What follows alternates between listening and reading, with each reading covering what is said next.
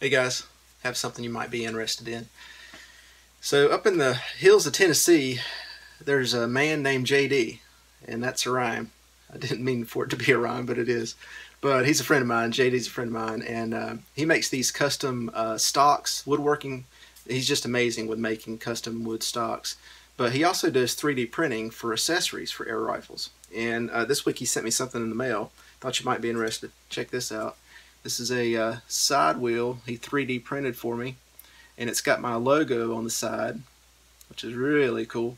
But he customized this shape, this specific shape that I wanted, and he made it where it'll fit right on the adjustment knob on my scope.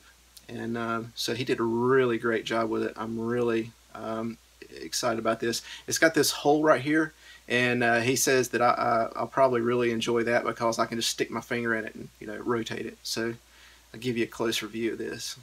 So here's the front side, and it's got my logo, like I said, printed on it. It looks really nice.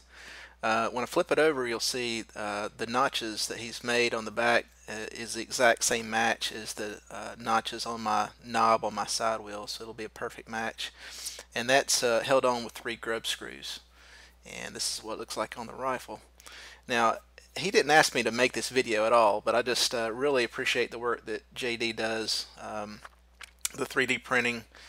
He does all kinds of custom side wheels and then also hooks. But his woodworking skills are pretty amazing too, making custom stocks for customers.